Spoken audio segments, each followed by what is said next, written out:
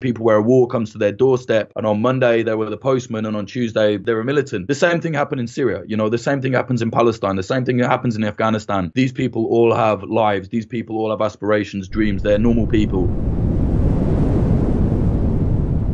Jake Hanrahan, welcome to the show. Thanks very much, mate. Thanks for having me.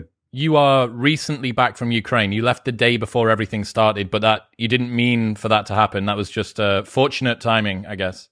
I mean, it was kind of, I think it was like 2 days actually, but it was one of these things where, me and the guy I was working with, my mate Johnny Pickup, we were there, we were like, shall we stay? It's probably not going to happen, because it just, I don't know, it just seemed almost inconceivable. I don't know why, but it did at the time. We'd been filming anyway. We'd been filming with like the militia training. So it's like we had a good film anyway, which we're editing now. And I was like, you know what? I've got things to do. I've got family commitments. He's the same. We said, all right, we'll go back. And then, 2 days into the edit, I get a call in the morning like they've done it. They've invaded. It's like, wow, Jesus. Why did you think it wasn't going to happen? Honestly, it was, I think maybe the mood in Kiev, like 4 days before the invasion, we were out chatting to people at the pub, stuff like that, local Ukrainians in Kiev. And they were like, no, there's no way, like, it's not going to happen. The government wasn't really preparing bomb shelters. Like, I know that, Biden said it's going to happen. And then all these other intelligence agencies did, but they said it was going to be on this day, then this day, then this day. And I think the enormity of it just, naively perhaps, it wasn't just me, a lot of people just thought, nah, probably not going to happen like that. Probably just the East. But lo and behold, he went in, full pelt. What is it like then? I know that you've been back since this fighting's fully started, but you've got Popular Front, which is your organization, conflict reporting, independent journalism and stuff. And you guys are putting out an unbelievable amount of videos, footage. You've got friends. We've had to delay recording because one of your friends has rang from Kiev to say that there's been some heavy bombing going on. Can you try and explain to people what life is like for civilians in Ukraine at the moment?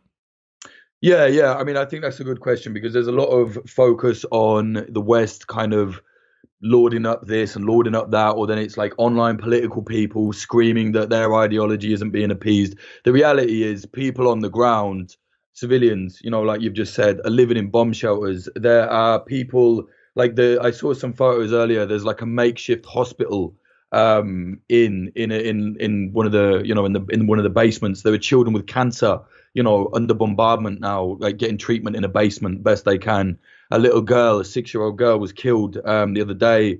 A rocket landed near a supermarket and she was killed. The photos are just horrific. Like there was a photojournalist just happened to be with his family and they're rushing her into the hospital and she just dies on the bed. The mother's just there like crying. It's absolutely brutal.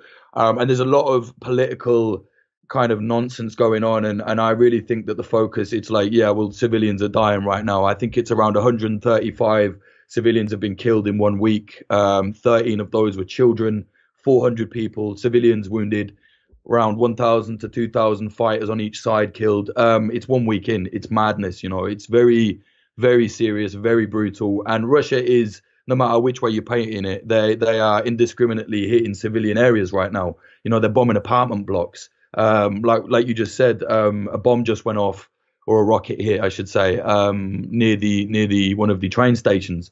The train stations, the subway system is where everybody goes for the bomb shelters.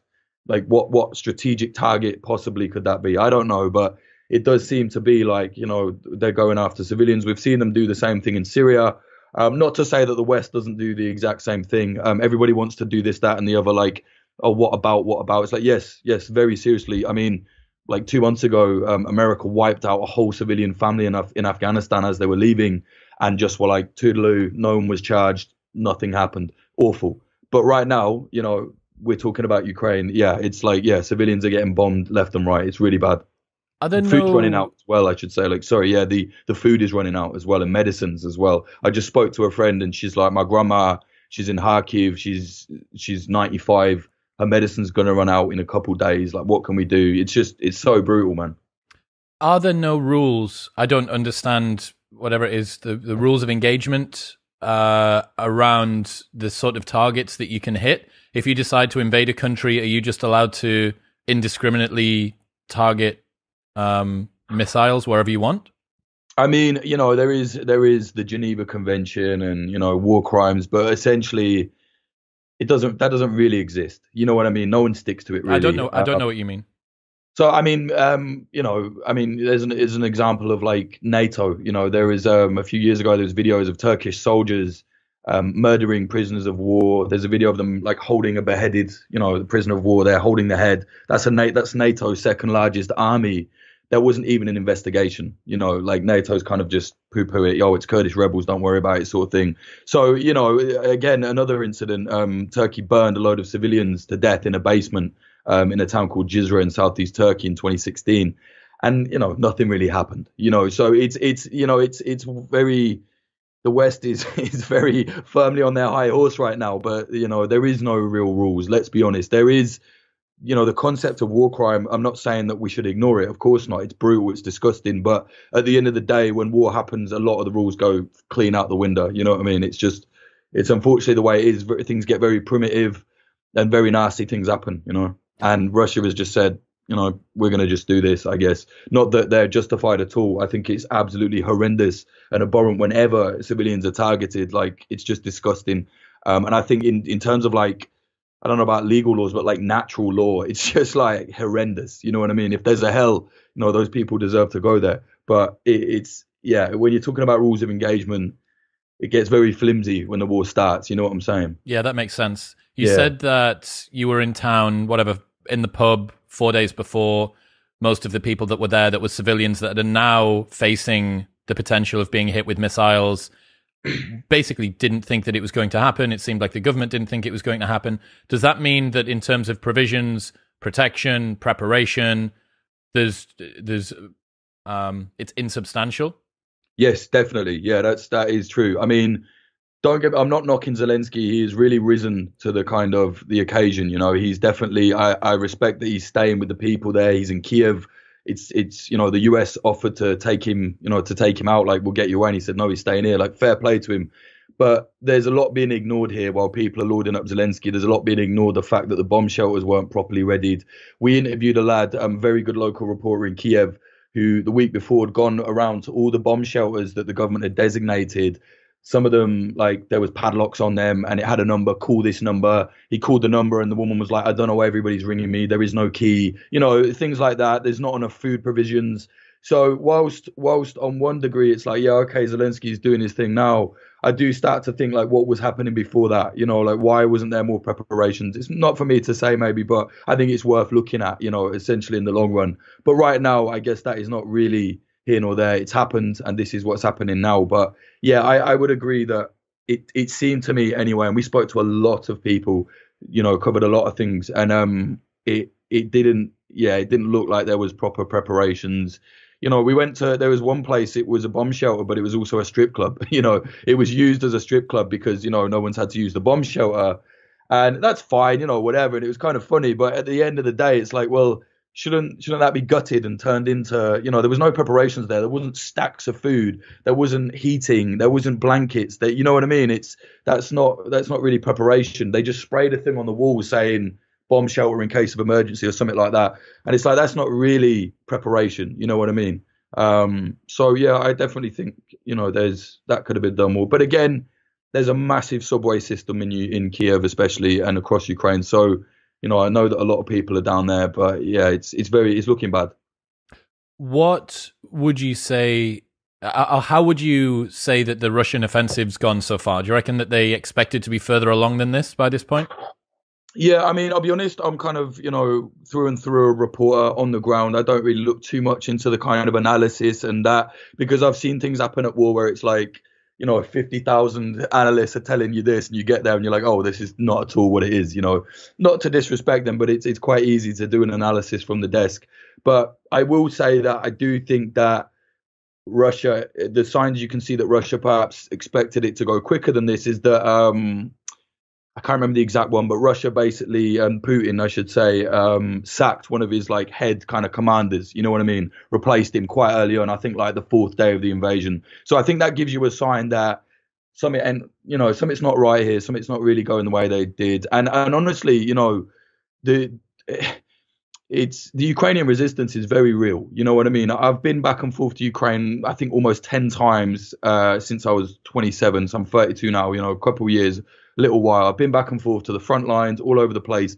The culture they have there is one of resistance. You know, it's very, I mean, you just have to look at the amount of people joining the citizen militias. Every people, I'm talking to friends there, like reporters, and I'm like, oh, how's the fixer you're working with? And they're like, oh, he's gone. He joined the resistance. You know what I mean? Like, there's a lot of people. There's mechanics. There's metal workers are making big, what they call hedgehogs, like big kind of spiked metal things to put in the road to try and deter tanks or armored vehicles. Everyone is doing their bit. You know, there's, I think we spoke to a lad yesterday, and he was saying that there was like, well, we did speak to a lad yesterday, but he was saying that there was like a guy that was a roofer just preparing Molotovs, you know, just for everybody in the street. You know, it's everyone has kind of come together, and there is like a real resistance, which is commendable. I think anyone that's been invaded by a country and they're a sovereign state and whatever, like fair play, they can resist. It's absolutely their prerogative to do so. But I don't think they can resist completely. You know, I think Kiev is going to fall. Unfortunately, it will take longer than Russia expected, and it has been a bit of a meat grinder. You know, the Ukraine military are really a lot more prepared, a lot more powerful than they were in 2014 after the revolution, when, you know, Russia annexed Crimea and the fighting started in the east of Ukraine. But the problem is, like, Russia is an incredibly powerful military, you know, and they have, you know, Ukraine is completely outgunned. And Russia has already shown that they will go all the way in terms of, we will just bomb civilians. We will just do that. You know what I'm saying? So I think that's a worry. However, I will say that once they do start taking major cities, the guerrilla warfare will start, and that will be hell for the Russians. I really believe that, not on any kind of romantic level, just as an observation of, I've covered a lot of guerrilla. How so? What do you mean? Well, it's, you know, if you've got like a united people, I mean, you've got people, there's militias from all different backgrounds there. Unfortunately, there's like far right militias, but there's also Jewish militias, there's Chechen militias, Belarusian militias. There's an anti-fascist militia right now that is just gathering steam. So everybody is coming together and are like, right, we're fighting. We're not having it. And they're going side by side. So you would have potentially a Jewish militia and a Nazi militia fighting shoulder to shoulder. Potentially you could. It's happened before. Yeah, it's happened before. It's a weird situation, and it's one that people jump on, but I've seen weirder things happen in war. You know what I mean? Like I said, a lot of the rules go out the window. All of the internet analysis is irrelevant completely. You know what I'm saying? Not that, you know, I mean, the far right element is horrific. I think it's awful, but it's not, you know, I mean, the president is Jewish. He was voted in with a 73% majority at the same time that the far right parties formed a coalition for that election. They got less than 3% of the vote. So the idea that the whole country is Nazi is not true. But the idea that, you know, the Nazi element is propaganda is also not true. It is a serious problem, but like I said, it's a very diverse country. There's 44 million people live there. It's huge. There's people from all over the place. But you know, it's the guerrilla warfare element of it. I think we'll really see that if they start taking big cities, because a lot of the you know, citizen militias will probably go, I didn't sign up for this, I'm leaving, actually. But a lot won't. A lot will go to ground and they'll set bombs, and they'll, they'll start doing assassinations. Not because, Ukrainians are special. That's just how it happens. I've seen it in so many different countries. And when you have like a unit of people like that are well armed, I think Ukraine is the 22nd most armed country on earth. They're not just going to go. There's only 44 million people there. Yeah, and there's a lot of guns, you know what I mean? And a lot of weapons are coming in from the West. And they'll make their own stuff. They already are, and they're already, a lot of these people are war veterans anyway, they're primed for this, they're ready. So I think you're going to see, unfortunately, like really horrific, brutality. But again, it's war, you know what I mean? And if someone comes in and takes their city, who's to tell them they're not allowed to resist that in any way possible, you know what I mean? How much of this, because you've kind of identified that when an invasion begins, this sort of more primitive, primal demeanor takes over the people that are being invaded. But it seems to me like the Ukrainian response has been pretty intense. I've seen Alexander Usyk in full military gear. Yeah. I've seen Vladimir Lomachenko. Great. One of my favorite boxers. Unbelievable boxer. I mean, I wouldn't want to get in hand-to-hand combat with him, but why are you rolling around with it? So my point is just that so many people have taken up arms in one form or another. How common is it for the heavyweight heavyweight champions and, literally everybody that can pick up a gun to do that. Is this part of Ukrainian culture, or is this, again, just par for the course when you get an invasion? No, that's a great question because, if that happened in Britain, I obviously, influencers would not be picking up guns, I'm sure, Anthony Joshua stood there with an AK-47 on the White Cliffs of Dover.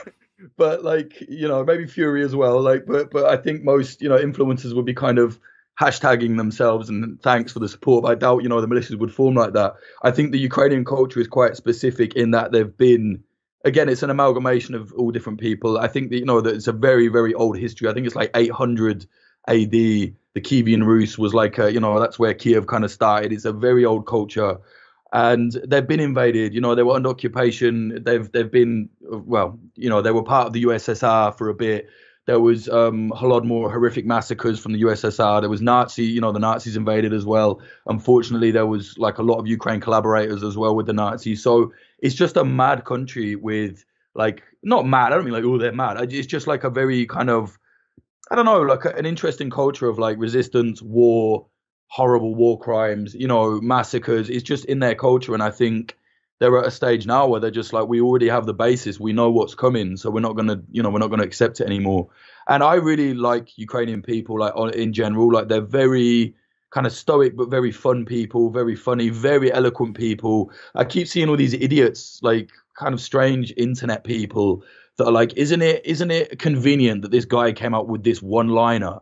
Oh, it's clearly propaganda. It's you've clearly never been to Ukraine because the people are coming out with that all the time. They're very funny, very sharp people. Same with Russians as well, very similar culture. Russians, great people. I think it's sad that the way there's a really disgusting current happening right now. For example, earlier I saw that the Glasgow Film Festival had cancelled 2 screenings of 2 Russian films. Nothing to do with the Kremlin, not propaganda. What are you doing? Why are you persecuting a normal Russian person for something the government has done? Look at Boris Johnson. In my opinion, he's horrendous. Imagine if people then started saying, oh, no Brits allowed here. You know what I mean? You would be like, oh, that's unfair. So I think you have to look at it like that. But yeah, to answer your question, I just think that it's part of their culture. There's a lot of weapons and they've been at threat for war from a long time. And since 2014, the war in East Ukraine has been active.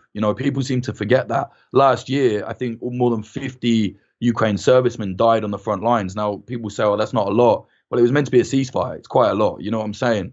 The media, there's this thing now suddenly people care about Ukraine. It's well, only for the last 2 months. For the last 8 years, the media has not been that interested. I remember going there and making Frozen War, the Frozen conflict documentaries. And one lad died the day we were there sort of thing, after we'd left and that. But, it's just it's been an active war. And now it's an even bigger war now. It's in their culture and they're tough people, basically, Who are some of the other celebrities that I might have missed off that Ukrainian people that have joined? Have you seen some others? I see Usyk, I see Lomachenko. I've seen, he's not a celebrity, but the former president, what's his name? Anyway, it don't matter. The former president, he was in Poland, I think. There was some kind of dispute between the current president, some kind of theatrics. The current president wanted to arrest him for something. So he was in Poland and he came back. But when the war started, he just came back, handed his passport in and was, filmed on the streets with a rifle. He's quite an old man. Maybe that's just for show, but maybe it's not. How much truth was there in those stories around 80-year-old ex-servicemen turning up? Oh, yeah. Was that true? Oh yeah, I mean, yeah, without a doubt. That's. I've seen a lot of post-Soviet states, just old lads, just right, let's go. They've done it. I wouldn't say that that's not true. Definitely not. How useful they'll be in a war, I don't know. Because perhaps they're not so mobile. But fair play to them. They're out there. Yeah, definitely. We interviewed a 61-year-old man at the training a week ago. And he was he was a Microsoft. He worked for Microsoft. He was an IT engineer. And he was like, look, I'm learning to, use a rifle. I'm learning to do this just in case.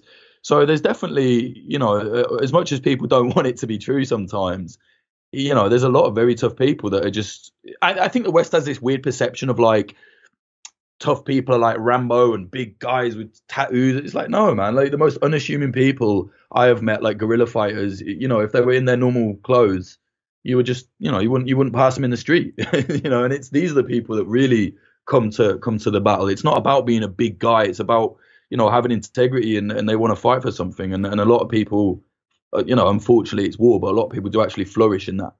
Yeah, my friend has a buddy who's a weightlifter out in Ukraine, and Right. he's been sending me some of the communications that he's had back and forth, just Facebook Messenger or whatever. And this most recent voice note that he had was maybe the start of this week, and he said, they're not letting guys through at the border, so my only goal now is to send my daughter away somewhere so that she's safe, and me and my friends are going to get some guns and we're going to fight. I'm thinking, he's just some bloke. Yeah, Yesterday or whatever, but 1 week ago, he was just some bloke that had a daughter and a family and interests and fears and goals and dreams for his life. And now it's like this weird sort of cultural conscription that's gone on that he's wanted to be a part of, or I don't know. I mean, maybe you resign yourself to this fact. Have you got any idea about what the response has been like to the restriction of men being able to leave at the border and how severely that's been enforced? I mean, it depends. I mean, the first day of the invasion, the lad that I was working with, the local journalist, the fixer, we would call them, a field producer, whatever, Sergei Slipchenko, a really good lad. He's got 2 young children and a wife, and he was like, right, I need to get them out. You know what I mean? He's like, I'm going to go with them. He's a dad. He's not a fighter, which is fine. Like, not everyone has to be. He does his own bit. And he was like, I'm getting out, and he got out okay. I know a lot of men that have got out as well. There has been footage of people getting turned back. There's been some really awful footage actually as well of like Nigerian and Indian students being told they're not allowed on the train, like Ukrainians first, and people saying, oh, well, of course it's Ukrainians first. It's like, I'm sorry, that's wrong. That's wrong. If there's someone in your country, there's students, they're working there, whatever, that's a citizen. Like you treat them the same. You should do. I get it. War isn't like that, unfortunately, and not everybody can be nice like that. But it doesn't mean you ignore it. You know what I mean? It's racism essentially. That was bad, really bad. But yeah, there's a lot of people kind of have got out as well. I'm not sure how true that is. To kind of touch on your other point though, like yeah, it is really interesting. That's why I've always, mostly in my career, I've been covering what's called like irregular warfare. So not like, not armies on armies, but like rebel fighters, people like what is happening in Ukraine, people where a war comes to their doorstep. And on Monday, they were the postman. And on Tuesday, they're a militant. The same thing happened in Syria. The same thing happens in Palestine. The same thing that happens in Afghanistan. These people all have lives. These people all have aspirations, dreams. They're normal people. And it's a really weird thing now. I don't mean this directed at you at all, but there's a weird thing now where people are like, oh, they're Ukrainians. Wow, they were just not. And it's like, well, yeah, that's been happening. That's been happening. And half the reason it happens is when, our countries end up bombing somebody, and it's like, well, they were normal people and now they're a fighter and they're a terrorist, but this one isn't. It's like, that's what? The one man's freedom fighter is another man's terrorist thing, right? And there's a very, I'm not trying to be like too tricky here, and I'm sure people will be like, oh, whataboutism. It's not whataboutism. It's like, there's a very clear difference in perception of what's going on. I've met rebels in Kurdistan. I've met rebels in Palestine that all have, they do the same thing we do. They play PlayStation. They see girls. They like football. The first question you get from a rebel when they find out you're from Britain is which football team. Every single time, which football team do you support? So it's like yeah, people are normal everywhere. But not to take any attention away from Ukraine. I think it must be covered. And like you said, these are just normal people. Unfortunately, now a lot of them are going to die as fighters or just civilians that get bombed. And that's the real tragedy. So obviously Ukraine's very heavily armed, whatever it is, 22nd most armed country in the world, 44 million people live there. How are these guns, where are these guns? Are there huge warehouses? Are they being distributed by some sort of central authority? Are the army helping with distributing these guns to the militia? And also, is there somebody that's managing the militia in terms of movements and stuff like that? Sort of. I mean, again, it's when this kind of war happens so quickly, whole country invaded, like a lot of it goes out the window.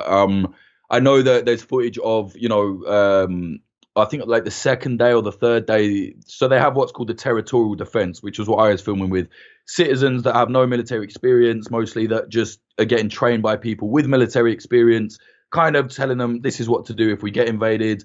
guerrilla movements, checkpoints, how to listen to orders, how to hold a gun, how to fire it. They were all immediately called up. I think day one, actually, a lad told me yesterday they were on the street immediately in Kiev. A load of them didn't need to be told. They just went, right, I've got my training. So a lot of people have guns, they have firearms. It's not like America, but a lot of people do have firearms. A lot of people have been buying up firearms before this happened. So they just took their gun, immediately went to the street. I think by like day 3, there's videos of the military just turning up and saying, anyone that wants a gun, come and get one. Which is maybe not the best idea in the long run, but I guess when you're, no one's coming to save them. NATO's not going to help them. They know that, I guess, what can you do? Open the back of the truck up and just literally, that's grab your magazine, grab a rifle, crack on. And in the post-war, era will be very interesting to see. And a lot of people saying, it's really bad. What's going to happen after? But it's like, no one's thinking about that. What do they mean? Why is it going to be bad? Because you've got loads of militias all armed, currently unified against Russia. But when that's done, what's going to happen? You know what I mean? They're not just going to go, oh, okay, we'll put the guns away. Probably not. I suppose that you can't just turn aggression on and off like a switch. Yeah, and there's going to be certain factions that want control of this area because, 50 of their lads died fighting there. And women, there's women as well fighting.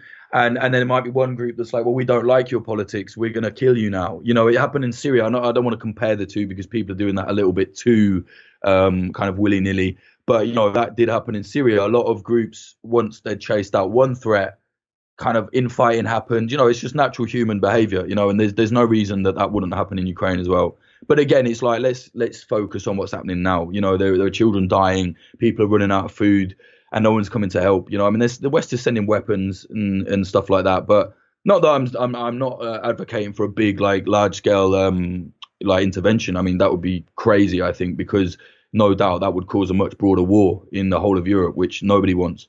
But Ukrainians have realized that it's them. It's all on them. We spoke to a young woman that she just said, we need to be ready. I was just editing actually the doc, and she's like, we need to be prepared first before, and she was like, all the brains are here, meaning the Ukrainians are here already. That's what we need to rely on. And I think they understand that.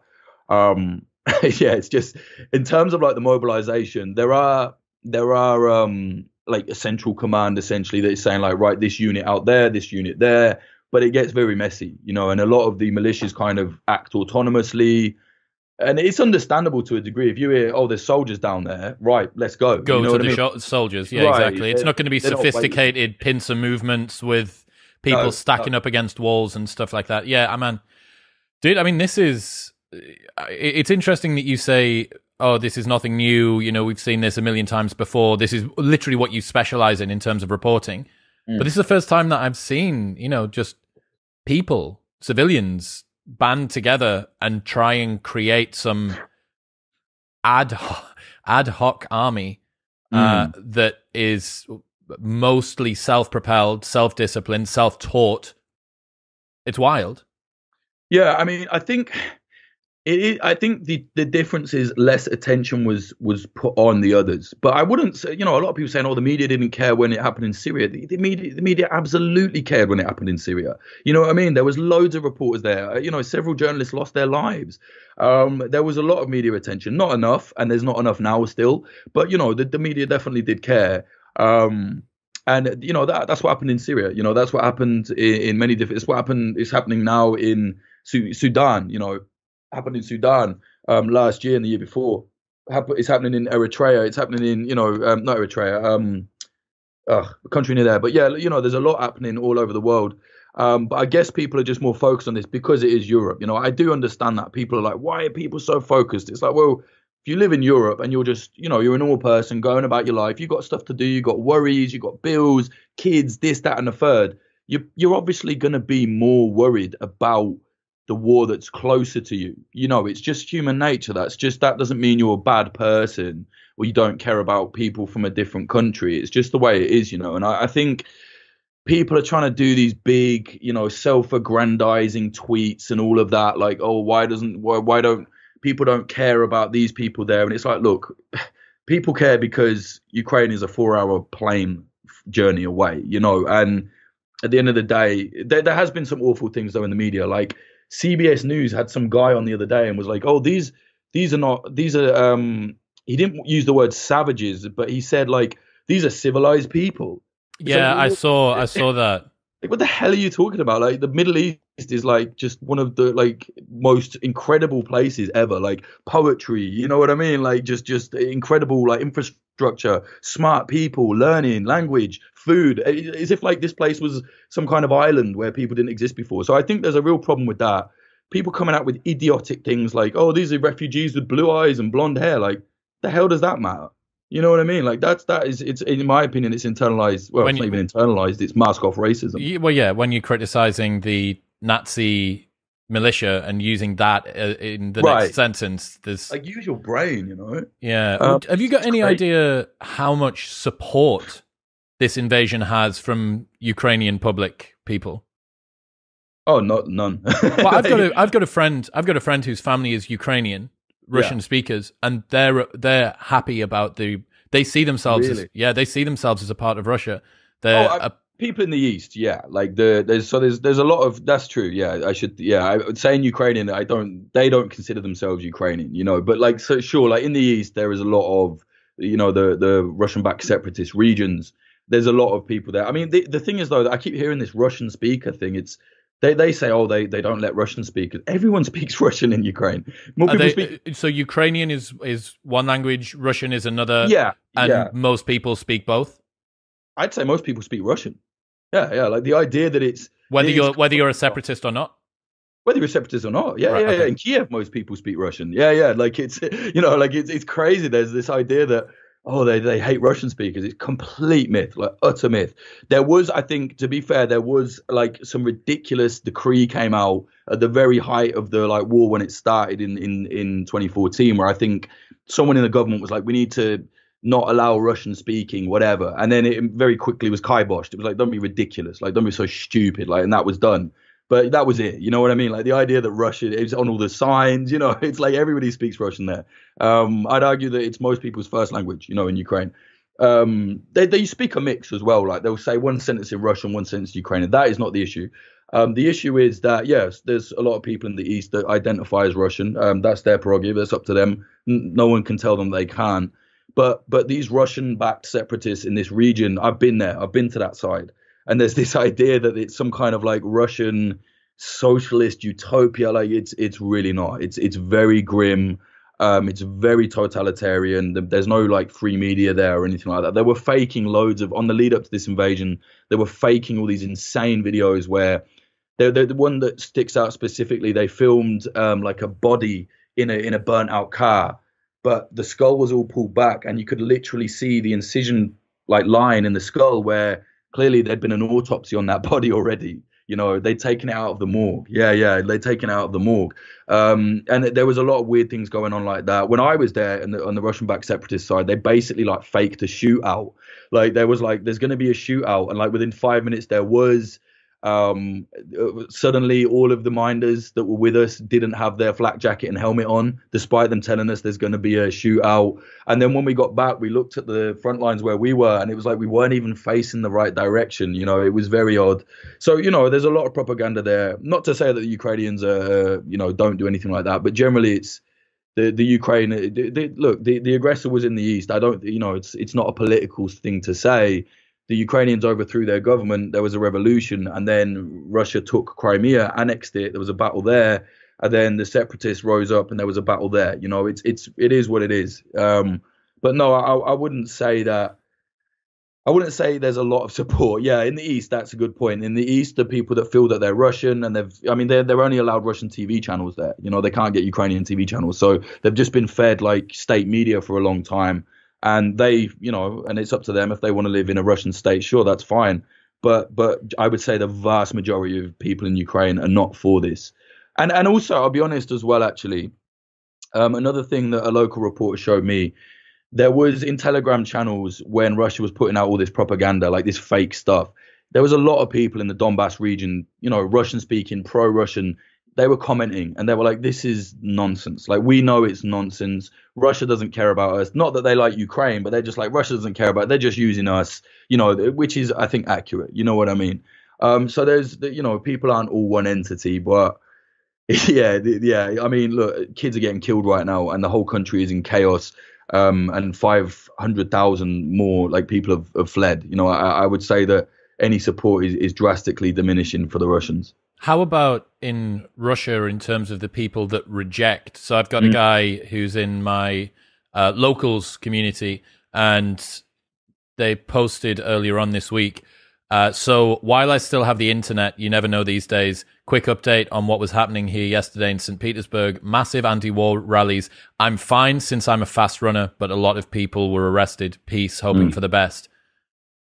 Terrifying. Yeah, I mean, yeah, it's really, I mean, you know, I think there were 1,000 people arrested for just standing in the street peacefully saying, we don't want you to go to war with Ukraine, you know. There's a thing that I'm getting really annoyed about as well is the media just saying the Russians. I get it. It's easy. I've said it as well. It makes sense. But sometimes you have to put it into context, you know. You're talking, I saw a map earlier. I think there's like 20 different anti-war rallies happening this weekend in Russia, you know. Russians are very, I've never met a Russian that I haven't got on with. They're like, and I know that's just personal anecdote, whatever, but still, they're a good people. They're lovely people, very cool, very good culture. The idea that they're all suddenly just going to go, okay, yeah, let's kill everybody in Ukraine. No, they're not. But I will say this, I think there is more people that are in favor of the war than is maybe projected in Western media. You know, the Western media is obviously kind of this united front you're seeing right now of like, oh, the Russians don't want this, the Russians don't want this. And it's like, yeah, a lot don't, but a lot either don't care or they do want it. There's a lot of pro-Putin, you know, and even if they're not pro-Putin, they're like Russian ultra-nationalists, you know, that do want this to happen. So, yeah, there is an element of that. But it's the same with any war, you know. It's just no one's a monolith, you know. But I don't know any percentages, but I would definitely say there were probably hundreds of thousands of people in Russia, without a doubt, that are completely not for this. I saw a thing in Siberia earlier. People just like, you know, pro-Ukraine, like, sorry that we're invading, our government's invading or whatever, you know.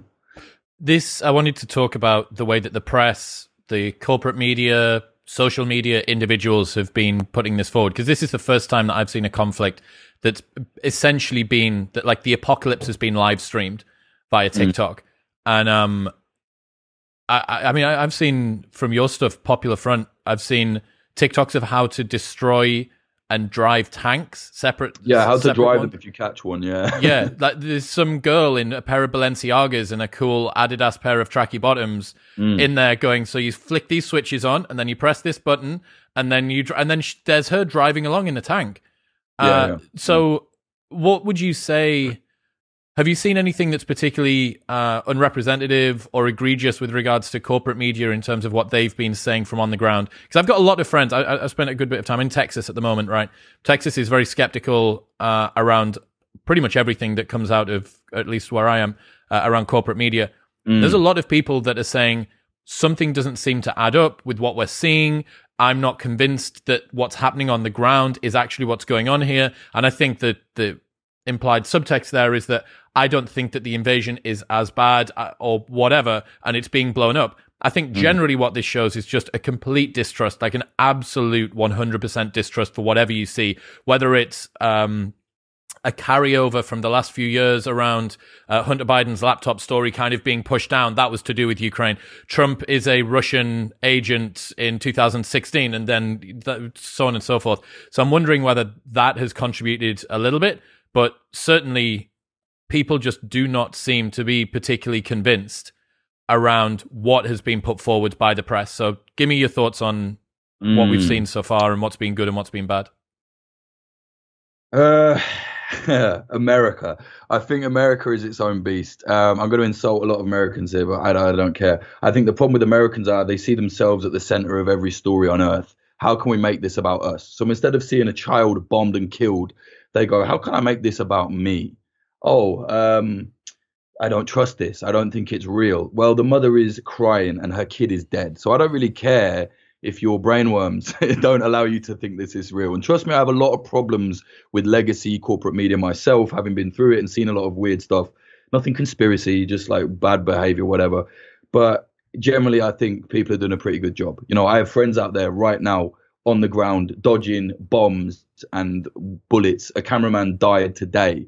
He got struck Baba Yar, which is a Holocaust memorial, and Russia bombed right near there, and they killed a cameraman.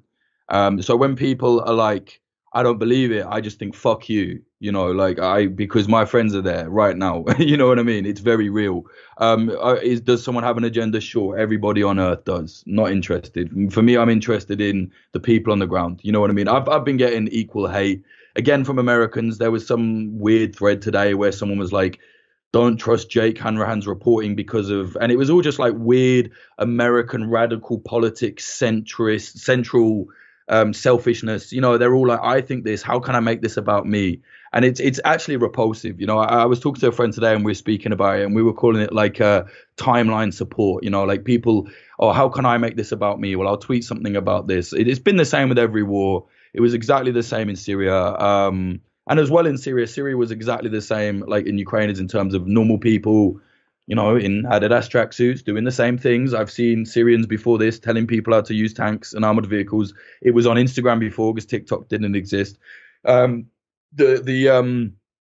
Arab Spring was primarily kind of broadcast via Twitter when Twitter was like really useful because a lot of their internet was shut down by the dictators in their countries. And they went to Twitter and they found ways to bypass the ban, and they just citizens putting everything out on Twitter. So really the Arab Spring was probably like the first real kind of social media war in that sense. But yeah, this whole like, oh, I don't trust this, I don't trust that. I don't trust a lot of things as well. But you're telling me that you basically, like if I told you a secret right now, like it wouldn't be kept, like you can't keep a secret between three people and it might be the most basic thing. Are you telling me hundreds of thousands of people from media organizations all over the world are in on this, doing something fake, and not one of them has exposed it? It's nonsense. Yeah, there's a big problem. Like you said, Hunter Biden's laptop, because like liberal media was just as bad as the conservative media for covering their own ass. We just want to project. American media is its own beast. I don't think it represents journalism very well at all. But that was because of political infighting and we must be the ones that this, that, and the other. It's not because of some conspiratorial thing. It's just selfishness at every degree. So I think they're all a part of the same thing. I mean, you're seeing the same on the other side. Fox News are acting like this isn't a big deal. They're scum, there are children dying. To act like this is just fake, and I just find it so awful. And again, it all comes down to American exceptionalism, self-centered. How can we make this about us? Oh, we don't trust this because of that. No one in Ukraine cares if you lot believe it. You know what I mean? Like, they're dying, they're fighting. So, and it's not all Americans, definitely not. It's just that American media bubble. Like, most Americans are completely normal and are like, they're fine. But I think that media bubble that's getting amplified unnecessarily is just actually sickening and selfish. How are people in Ukraine? A lot of TikTok. You've mentioned Telegram a bunch. Yeah. Is that one of the primary modes of communication? Yeah. Telegram's one of the primary ones. Just because, I mean, there's less censorship on it. I mean, my platform, Popular Front, we've got like I think 400,000 followers now, and we get censored all the time. When we're reporting on ISIS, we have to put an exclamation mark instead of I. So like I-S exclamation mark. Well, that shows, I mean, the stupid thing about that is it's so rudimentary. Like, it's such a dumb solution. You have to do it as well. Well, have you guys thought about starting up your own Telegram channel so that you can communicate stuff? We have it. We have one just in case, but essentially the main broadcast, everyone's on Instagram. Not everybody's on Telegram. You know what I mean? And to be fair, I actually spoke to someone at Instagram a while ago. They kind of hit me up and were like, yeah, you've been unfairly banned. There was reasons. There was a certain nationality didn't like the reporting. Someone working there decided we shouldn't show the plight of the Kurdish people. So we got a lot of bans. And they kind of told me like, look, I've kind of put a thing on your account. It's going to be okay now. And to be fair, it's been good now. Like, we haven't been banned. It's okay. Yeah. So it really comes down to that. We have been shadow banned, which, it's very funny. Instagram says isn't true. I think there was an investigation recently that showed it was. There were different rules for verified accounts, stuff like that. And yeah, so there's all that. There's censorship, But anyway, I don't want to make it about me. but I'm doing the American thing now. But to go back to your point, yeah, Ukrainians are using Telegram, Instagram, Twitter. Mostly Telegram, I think, though. Instagram a lot now as well. Instagram's like a big one. Luckily, Facebook are not censoring them too much. What's the sort of stuff that they're talking about? I mean, is this troop movements? Is this? I saw a video of an image of where to throw Molotov cocktails at Russian tanks, weak points, vulnerabilities, and stuff like that. Yeah. I think that was actually made by the government. Yeah. So the Ukrainian people are very tech savvy. There's a massive like IT industry there, like absolutely massive. My uncle, like 2 weeks before the war, was like helping set up some IT firm there. He works for an IT business, and now they've all had to come back. You know what I mean? But there's a massive IT kind of vibe there. There's a lot of hackers, like big time hackers. I saw some hackers that got into I think the Russian power grid. They were like, posting out information on that. So everybody's doing their bit. People that don't want to fight with a gun are fighting. There's a massive cyber war, if you want to call it, going on right now, which is going largely undocumented, which is understandable because it's quite hard to understand. And the main focus is on lives being lost and physical force, campaigns. But there's a massive like cyber war going on. There's civilians are like blocking roads, barricades are being put up. Everybody's doing their bit, and it comes down to that. So when they're sharing stuff, it's generally like it's either like, look what's happened. We need to, because obviously that's like one of the most essential things. Tell the world about this, otherwise it goes unnoticed. And the other thing is, like sharing techniques. Like you said, infographics on where to throw the Molotov. I'll be honest, I don't think it's not that useful, that, to be honest. I mean, you can actually, it can be useful, but it'd be very hard to time it. You know what I mean? I saw a video. This may have even been on one of your Instagrams. Yeah. Of someone was in the passenger seat of a car, and the driver, or maybe this was from the driver, and they were driving past a tank, and they just had a Molotov cocktail here, and just sort of like you would like with a tab. Yeah, you'd have finished up. Oh, it's finished this, and just chucked it out. But I'm pretty sure that they caught a little bit of the. Is this the same video? Is this the one that I've seen from you guys? One. Yeah, but that's just some bloke or some girl just casually throwing a Molotov cocktail out at a tank that they're driving past. Yeah. I mean, I've seen it happen hundreds of times. In person. Like a great example is Turkey. Like the way the kids do it there.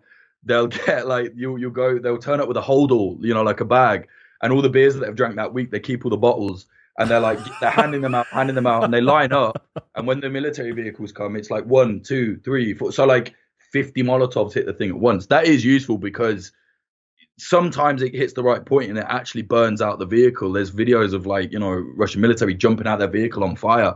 The Turkish military in that part of the world. But there's also like a lot of it is more like distraction, and it wouldn't be very, if you're in an armored vehicle and you just see flames everywhere, you're going to be like, right, out, I better get out. So I think it's more helpful for like distraction techniques and, just showing that aggressiveness is there. Like, and I think that there's a level of like resistance that needs to be kind of sustained if any guerrilla or rebel force, whatever, wants to be successful, because they essentially need to make it a quagmire for for their enemy. And it just needs to be like, I remember in Kurdistan, they were digging trenches in the road. The Turkish police and military would come out and just fall into a ditch in the road. And they're like, oh, the tiniest things, like putting out little things to pop the tires, putting sugar in petrol tanks, stuff like that. It's going to come to that level of like rudimentary guerrilla warfare, I think. Another thing that I think we'll start seeing, which has been quite big in the Middle East, like a DJI drone, right? That. So people in the Middle East have worked out how to like hook up like little grenades to it, so they can just fly over your house and be like, and drop it. You know what I mean? And you'd be like, what's that? Boom. So that was really effective in Iraq because it was more effective psychologically. Don't get me wrong, when they landed, if they landed right, the ISIS were putting mortar rounds on it, actually. But when they landed right, obviously people died. But the sound, people would zzz, and people would just scatter. You know what I mean? It's the same thing as it's the same reason as the sniper, right? That it's so pervasive, you don't know when it's coming. It's this ambient anxiety. It makes troops move forward more slowly, all that shit. Yeah, definitely. I've felt that personally with like, when you hear there's a sniper around, you hear the crack. It's like, where? It's so horrible. Even a mortar round is so indiscriminate, really. And you just sit there and it's like, and you just wait. Obviously I'm not a fighter. I just get down. So you just hear that. It's like, and then you wait and then it lands somewhere, and that is horrible. And yeah, a lot of that is psychological, you know what I mean? Because eventually that wears people down.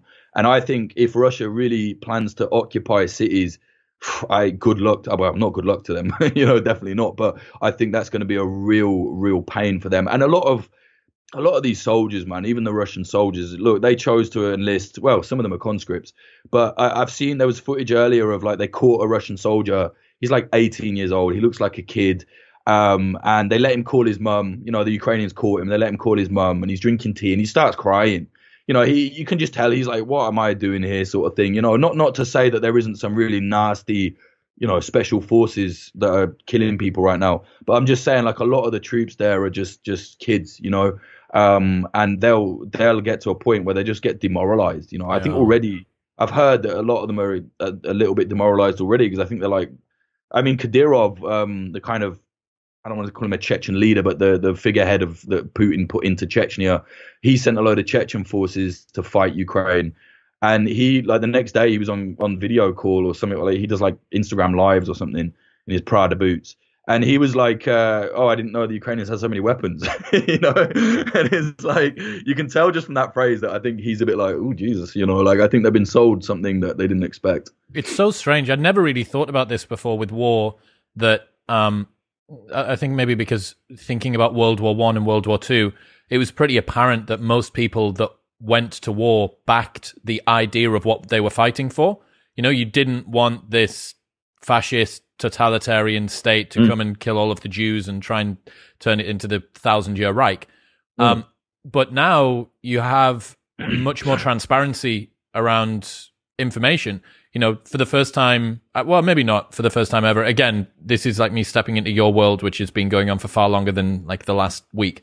But you have an ability for infantry, army guys on the ground to understand the geopolitical motivations and machinations of why something's happening. Yes. So you now actually have the ability for someone to ideologically be averse to something that their loyalty suggests that they're supposed to go and do. Right. Why am I fighting? You know, before it was your commander said go there. What are you going to do in World War One? Look at Twitter, no. You know, yeah, no, it's a great point. I think as well, like you've made a good point there because I'm talking at this from like I'm a nerd, you know, like I'm a reporter. I'm very focused on war and conflict. Obviously, that's most of my career. But I'm also very interested in the very like minute detail. That's what we do on Popular Front. We try and go really, really detailed to bring out, make more sense to people. You know, sometimes people do that in a way that does the opposite, but we try and we go into detail because then you understand things better. For example, you know, there's very specific details like when I was with certain fighters that are like a guerrilla movement, I found out that a lot of the kids in the inner city urban guerrilla movements were carrying an extra pair of socks in their pocket. Why? Because they put it over their trainers because they're all masked up. So when the military are filming them, often they would line them all up afterwards and look at their trainers. They'd be like, right, this guy, this guy, this guy. So people were carrying extra pairs of trainers. They're putting socks over their trainers. You know, very rudimentary, but very smart way of like hiding from, you know, from the military. So it's like, for me, I'm very focused. I know that. But you're exactly right. Like most people, why should they? They don't have the time or they're not that interested in it. It's like, yeah, no, you're right. It's like this idea that, oh, why are people surprised? Yeah, of course they're surprised, you know, of course, because it's more in focus now. But yeah, that's a great point. Yeah, it's like a lot of Russians, obviously Russians are a very educated country as well. You know, a lot of soldiers must just be like, Jesus Christ, you know, like there is no way that like every Russian soldier is some kind of Putin loyalist. It just, of course not, you know, the same way a lot of the militias that are now fighting for Ukraine are not government loyalists. You know, like I said earlier, there's an anti-fascist group. There's a group of anarchists that I actually filmed a documentary with a few years back. What they did in Ukraine was they go about like beating up Nazis because, like, you know, there's a Nazi street scene there. So the anarchists would go and just beat them up and stuff like that. Now they're like, okay, there's a Russian threat. We're armed up. We're going to fight. All these idiots on the internet are like, oh, what so-called anarchists fighting for the government? They're like, no, we're not fighting for the government. We're fighting for our right to exist. When that threat is gone, then we'll go back to like working out how we can live in this environment. But right now, they're aware. Some of them are actually like Russian dissidents that have been in prison in Russia and came to Ukraine. They're very aware what's going to happen to them if Russia does take the whole country. So they're saying, no, you know, we're fighting. Again, it comes down to this thing of some like absolute like political esoteric nerd on Twitter has an opinion. And it's like, you don't know what it's like out there. You know, these lads are just like, one of the anarchist lads, the day they invaded, I was like, what are you doing? He's like, I've got a gun. I'm in a taxi. I'm going to enlist right now. Like, no question, you know. And he's like, I'm not fighting for the state. I'm fighting for my people. For you know, like I feel like that is in Britain. I don't like the state. I'm anti-monarchy, and I despise the conservative party, and I also don't like the others as well. But if a war came here, I'd think, well, if I don't know if I would, I don't know if I'd be brave enough, but I'd think, well, am I going to fight for the state or the Queen? No, I'm going to fight for my neighbour's right to be safe, you know. And Britain is more than the government or the media. That's it, you know, right? What the state and the monarchy and your leadership and the flag, they're all just distillations of what it means to be a part of the country, and it arises in different ways, right? Whether it be state, whether it be monarchy, whether it be nationalism. But yeah, I think that makes sense to me. It's not hard to understand, right? I don't know why people find it so hard to understand. Like, people are like, oh, what? There's anti-fascists fighting and there's also fascist battalions. It's like, yeah, they don't like each other. They just both have a threat coming to them for different reasons. I mean, you know? they dislike the people trying to kill them more than the people that they're ideologically opposed to. They can go, right, the thing is, in war, a lot of realists really find their place in the world because they're smart and they go, right, put that on the brake for a second. Here's the immediate threat. You know, if someone's coming at you with a knife and then another guy is coming at you with the fists, you're probably going to want to take the guy with the knife out first. You know, then you'll deal with this lad with the, you know, whatever, because the guy with the knife is probably going to kill you. You know what I mean? So it's like not to say that the fascist threat is not as dangerous, but it's dangerous in a different way. It's not as immediate right now. And it's also a lot smaller. You're talking about like a whole country invading you versus a couple of thousand people. You know what I mean? So yeah, I don't find it hard to understand. The same way that, you know, in my family we have people that are like black British, they call themselves. A racist would find that really hard to understand. And it's like, well, yeah, because you're a scumbag. You're a racist. You know what I mean? It's like that's hard for you to understand. But there's a lot of people that it's obviously not hard to understand. It's not just your flag. You know, anarchists in Ukraine are not fighting for their flag. You know, they don't even have a Ukrainian flag. They've got an anarchist flag. They're fighting for their people, for their neighbor, and for their right to exist freely in the land that they were born and raised on, most of them. And I don't think there's anything wrong with that. I'm sure a lot of people do. Who cares? You know, these people are under threat right now, and people's kind of political takes are not important to them, nor should they be. What should we expect, do you think, over the next few weeks? Jesus, man. Every day is something crazy. Like, you know, like just before we came on, like I just said, I was just chatting to my pal there, and he was like, just heard a boom like right near to where we are, like in a hotel area. It's near an ibis, you know, like a hotel. There is this kind of, long gone is the era of like reporters being able to be like, oh, this hotel is the safe one. Like them rules are gone. I mean, they barely existed anyway. But not that, I mean, who cares if the reporters are not that important compared to the people. But my point is like I think all bets are off sort of thing. You know, right now the Russians have control over like Chernobyl basically, or at least they're very close, and they did have it controlled for a while. Today they moved in close to what is, I think, Europe's largest nuclear power plant. Not that I'm not saying we're going to get nukes, nothing like that's going to happen, but I'm just saying like accidental destruction of that infrastructure could be very bad for a lot of people. You know, I just think that after the kind of shock effect of just that level of fighting is going to be really bad. I saw a video last night. It's what's called MLRS fire. It's like multiple launch rocket system, and it's just like like, you know, like constant barrage of rockets, completely indiscriminate. Who knows what that's going to hit? You know what I mean? I mean, doing that kind of stuff in Chernobyl or around this plant, it's just so dangerous. I think we're going to see serious civilian casualties. I don't want to predict anything, but I think right now it's like, you know, I think 130, 136, I think the exact number is, but obviously that's hard to exactly quantify. But I think we're going to see that triple. You know, without a doubt, if it carries on at this speed, we're going to see that triple. I think there's peace talks tomorrow, you know, talk of a ceasefire, but generally, like the last ceasefire talks was last week, and it was Russia just used it as like a troop rotation, you know, and they'll do the same. So I think the West doesn't really. I think the West has had a real shock here. It's like finally, I think they now realize like, oh, Putin is not playing our game, like he hasn't been, you know, and. I don't want to give any credit to Putin, but he's been saying for a long time, like, oh, if NATO moves this way, then we will do something. And it's like, now he has. I think that conversation is now actually irrelevant. Like I said, people are dying and there's a war on, and that's not going to reverse. But yeah, it's like I don't know. I just think that this was a long time coming, really. But again, I was naive. Like I said, I didn't think it was going to happen the way it did, but it was coming, sort of thing. You know what I mean? You do think Kiev's going to fall? Yeah. I just can't see how it won't, unless there's a ceasefire agreement, which I just think is not going to happen. It just they're making real incursions. They're in the oblast now, which is like a borough. You know what I mean? Kiev Oblast is like the borough of Kiev. You know what I'm saying? So they're on the outskirts essentially of Kiev. They're not in the city center yet, but they're not far. I think they're like 5 kilometers.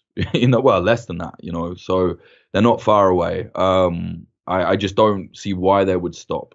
Unless they just realize how bad that will be for them due to guerrilla conflict, but I don't know. But they're going to go through that, and then what's next? What goes next after Kiev? I know. I who knows? I mean, right now, if you look at the country, there's a pincer movement kind of forming. So they're like in the south. I think Odessa. Forgive me if I'm getting these wrong. I've looked at so many maps, but they're in like Odessa. They're coming in from the east as well, over the Dnieper River in the north, and like around, kind of slowly coming around. Like a crescent. Yep. And they're also a bomb siren went off today in Lviv, which is very far west. And Belarus is talking about they're going to come from. There's a little breakaway region in Belarus called in Moldova called Transnistria, which is like some weird region that Russia controls and has done for a decade now, I think. And they can stage troops from there, to finish the pincer off, to make it whole. I'm no military strategist by any means at all, but just looking at the maps, it's like if that's even remotely accurate, they're going to end up surrounded. Well, there's not a lot of Ukraine left. Right, there's Ukraine left as Ukraine. Borders. Yeah, there's not a lot of border. Well, I mean, the Ukrainians have control over most of the country still, but yeah, there's not a lot of borders left that are not having movements coming.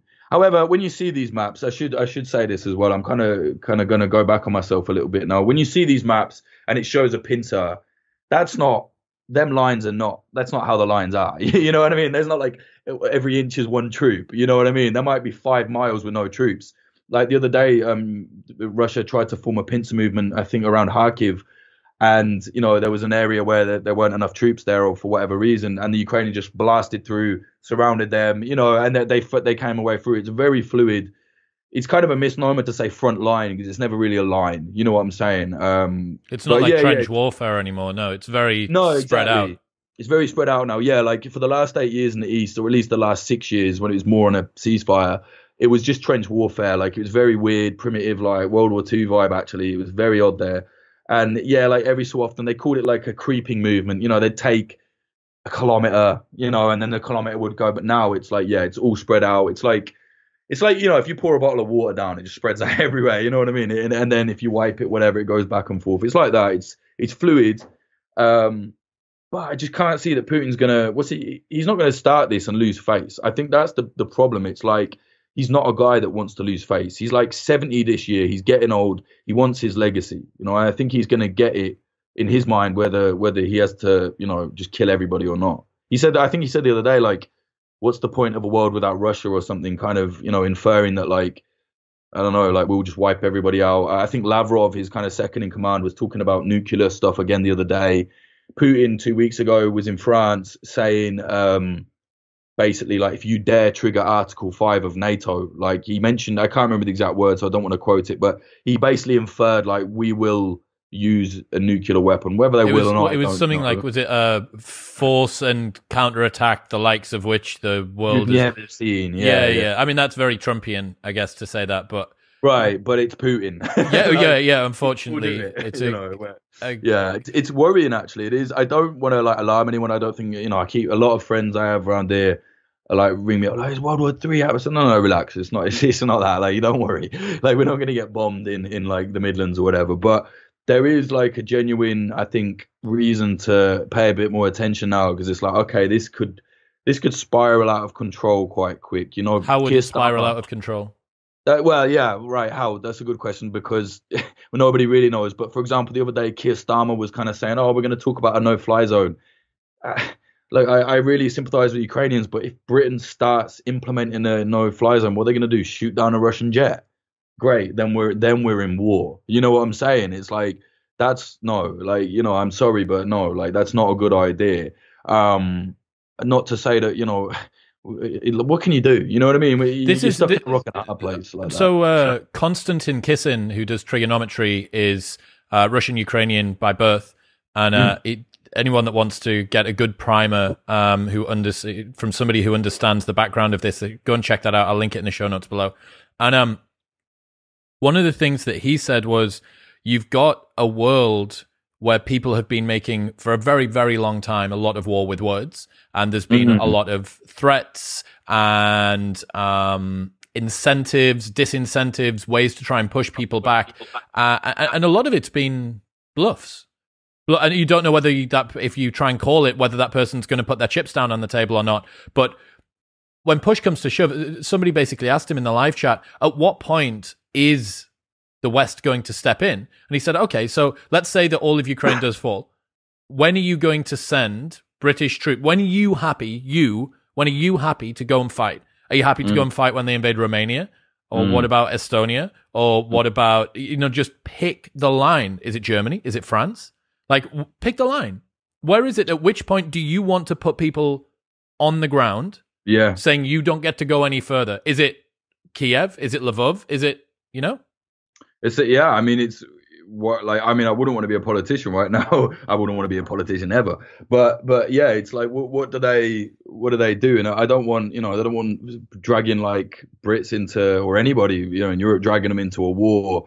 But yeah, it's like, well, what if the war comes to us first? It's like, I don't think that will happen, but I didn't think this was going to happen, So you have to be very careful, because I don't want to be alarmist, because I really think that it would definitely, I do think negotiations after Russia has had, or I shouldn't say Russia, after Putin has had his kind of fill of blood, I think that it just wouldn't really make sense for them to, what are they going to do? Trigger NATO, and then they've got like all of 27 countries or something. The rest of the world, like. That really will be a world war. That actually will be. It's like, are they going to do that? Maybe they will, but I don't know. I really hope not. I think the problem is, though, it's like you said, it's all words right now, isn't it? And it's like, we got to remember as well, like, let's scale it back. We're 1 week into this invasion. It feels like a lot longer because of the constant media attention, which is completely relevant and warranted.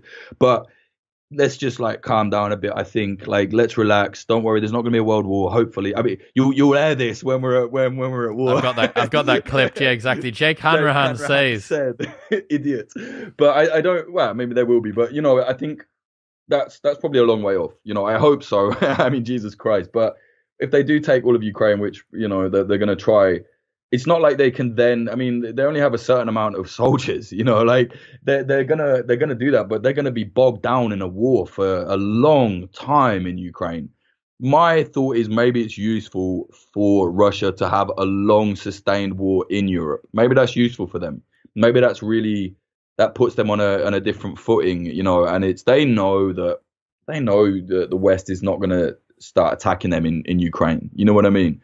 So I think that hopefully, I feel bad to say this to the Ukrainians, because obviously it's bad for them, but like, hopefully it just stops there. But yeah, maybe is there an element of this where it's useful, again, trying to be as sensitive as possible to the fact that there's hundreds of people dying and a country being invaded? Is it in one way useful for the West to finally see that Putin is prepared to put his money or his guns where his mouth is, and that this could be a little bit like an inoculation against thinking that he is all just words, and then perhaps upscaling our response, or our readiness at least, to him? Yeah, I get your point. I mean, I don't think it's ever useful, but I totally get what you mean. It's like what it has been is a wake-up call, right? It's been a wake-up call. I don't know why it's all of a sudden. But, this isn't the first, people, it is a very big conflict. But what about the Balkan Wars? That was a massive war in Europe, when Yugoslavia collapsed. That went on for a long time. And it was very brutal, very bloody. NATO bombed Serbia, got involved there. Russia is in a different place right now as they were back then. I don't think that would run really for NATO to do something like that anymore. But yeah, I think the wake-up call, I think Europeans need to realize that war isn't just something that happens to people over there that are a different color to us. It's like, no, I mean, firstly, most of the wars there are because of us over here in health and safety, and we did whatever and invaded their countries. But it's like, yeah, now I think a lot of people are realizing like, oh, okay, that's that. Oh, right, yeah, that can happen. Like, yeah, I think we were in this. I don't believe in the concept, but there's this weird concept of like the end of history, and I think a lot of people were lulled into that idea that nothing that bad can happen again here, and it's like it can happen here anytime, like I don't think, I think we got a little bit too comfortable maybe. Not that there's anything wrong with that. We should want to live in peace and we should feel peaceful, but everybody should, and I do think that I've seen some quite horrific gloating from countries that have been at war.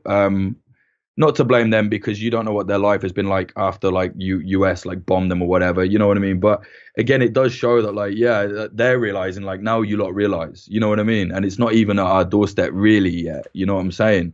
As Western European, areas are obviously quite disconnected from Ukraine in a way. So yeah, it's like, it is a wake up call. I saw the other day that like, I think Germany said they're going to put like $1 billion into like defense spending or something like that. I could be wrong, but it was a lot of money. You know what I mean? And it's like, yeah, very clearly.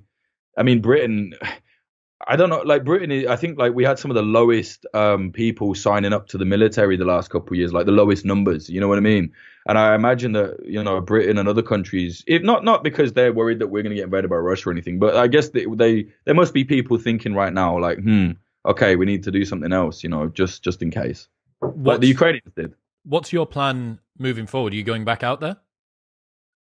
I do want to, but I'm older now. Like when I was younger, I was like tapped. I think I wasn't like brave. I was just like, this is my career. Like, I'm not from like a academic or journalistic family, just from a very normal family.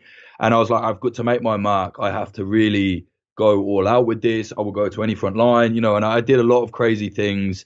Not crazy, but I consider now like a little bit too risky, So now that I'm older, I'm like, I've got responsibilities, my family needs me, so I'll be honest, I know it's selfish, but I am starting to think like, am I going to go back out? But I do want to go back out, I definitely, what I am interested, as I mentioned earlier, I'm interested in these like anti-fascist battalions. There's a Jewish battalion, like I think that element of the war is quite, what my company does, like Popular Front, our organization, we focus on the underreported stuff. You know what I mean? So I think that would be really valuable for us to do that and to show the world like, hey, it's not just, far right, or it's not just whatever. It's all different people. And I think that would be valuable reporting, which it's like, I would consider the risk, worth doing, but you have to measure it on like, when, you know what I mean? Like things are happening so rapidly now. I have a lad that has worked with me on my team before. He's going out on his own, freelance, not for us, because I was like, no, I'm not sending someone off to that. But he's gone on his own and he just went straight away. And I was like, look, don't do it. Wait a week. He's okay, but you don't know what's going to happen tomorrow or the next day. Like we've just seen a rocket strike in Kiev yesterday. Perhaps we didn't think that was going to happen, or the day before, maybe we didn't think that would happen. Now it has. So I think I'm going around the houses here. I'm trying to like justify to myself. Well, I think what you're showing is the internal turmoil that you're going through, right? The reason that you don't have a strict answer is because you don't know one. I don't know. I think at the very least I'll go to the Polish border and like film the refugee situation. I think that's important to do. I know a lot of people out there that are really helping, collecting, like doing a lot. It's a tricky one, man. Yeah, I don't know. I think for me, I think I just want to wait, because not just because of the risk, but it's like it would be quite hard to do the story I want to do right now because it's so fluid. They're like, hey, we just formed our unit. They don't want a journo being like, oh, give me an interview, like, and they have quite strict like rules because they are their own unit, but they came under the territorial defense, this kind of this umbrella of like militia forces that the government has kind of started. So they do have to follow. Ironically, they're anarchists, but they're realists, so they have to follow certain rules and that. So I think for everybody's sake, it's like, do I need to be there right now? Probably not. You know what I mean? But my mate who's there now, he was like, don't come. He was like, it's very hard to work, and it's just not worth it. So we'll see. But hopefully, I mean, no matter what, if this goes on for a year, there's no way I'm not going back out. You know what I'm saying? But for the moment, I think I'm going to do what I can from here and help people out there that I can. We raised some money as well. We raised like $5,000 to give to like civilians on the front line that need medical aid. There's a lot of people doing stuff like that. I think that's a good thing to do. You know what I mean? I'm a reporter, but at the end of the day, I'm a human being, and it's like, and I've done things for this in other countries as well. You know what I mean? Not just European countries. So I think that is probably best efforts are there, and just like showing the world what's happening as best I can, trying to avoid all the. I'm getting so much hate right now, like it's just from everywhere. Trying to stay not unbiased. I don't believe in total objectivity, but trying to just be like, here's what's happening. This is a clear thing of happening. This is happening, and this is happening. People, why are you saying that? Why are you saying that? You're making us all look far right. No, I'm not. But I'm not going to ignore the fact that there was a situation at the border where Africans weren't allowed to cross the border. I'm not going to ignore that. I am not your PR. A lot of people don't realize that. So I am not a press agent. I'm a reporter. I'm a journalist, and that's that. And then on the other side, there's people going, why are you showing that there's an anti-fascist force? We don't like them. I don't care. It's like, this is my job, Oh, you're pro-NATO. Why? Because I don't think that a country should come in and kill children. It's just a lot of that. So it's quite stressful at the minute, but it's nothing compared to what people are on the field doing. You know what I mean? Well, doesn't that show the fact that it's really difficult for people now, after spending so much time attaching narratives and ideologies to things, because we've got this sort of completely transparent communication medium, that nothing can be just a thing. Nothing can be just an incident or an action. Yeah. Everything has to have an ideology or a narrative or an agenda attached to it. And that's what people, it seems like they're doing. Yeah, exactly that. And I hate to even moan about it, because it is so unbelievably irrelevant the second you log out. You know what I mean? But at the same time, it's relevant in the sense that where we get all our information is on the social medias now. So it is I had people messaging me on my personal Instagram, just like, you piece of shit, you're scum. It's like, why? Some guy the other day was posting something. He's in some weird, hyper political group or whatever. And he's posting some bizarre thing from some kind of political guy in Russia about why it's okay for them to go and kill everybody, basically. And he just had some really issue with me, and I angry. I was like, fuck you. And then I messaged him afterwards. I was like, you know what? If you're ever in London, let's have a drink. You can call me the CIA. It's all good. You know what I mean? A lot of these people are angry online, but in real life, firstly, a lot of them are not that brave. You know what I mean? Not that I'm a tough guy. You never meet a hater in real life, man. Right. I'm not saying I'm a tough guy, but certain things, the golden rule, right? You chat shit, get banged. You know what I mean? That still exists. And then secondly, it's a lot of these people are probably not as bad as they seem. They just you could probably sit down with them, but the internet is no longer the place for that. You know what I mean? So I think advice to myself, maybe, and to other people, is just ignore it. I'm just blocking, block, because I don't want to deal with that shit, man. I just want to do my job. You know what I mean? And if that makes me CIA agent, a Nazi, a pro-Kremlin, whatever, whatever it is, so be it. Call me that. I don't care. It's fine. It's all good. I've been to the front line, and it's what am I going to do? Be like, hey guys, you're risking your life, but look what this guy's saying about you on Twitter. They're like, what? I don't care. You know what I mean? So you have to get perspective. You know what I mean? And these people think they're so important by going on these long, dialogues and blah, blah, blah. And it's really, they're not. It's just, the irony is that a lot of these people that were talking about the left liberals or whatever, or the right wing, whatever, they wanted their moment of fame. They're always talking about themselves. Now they're doing exactly the same thing. How can I make this war about my ideology? It's all the same thing. Left, right, up, down. It's who cares? We have a saying, and it's kind of corny, but we say Popular Front is for the people.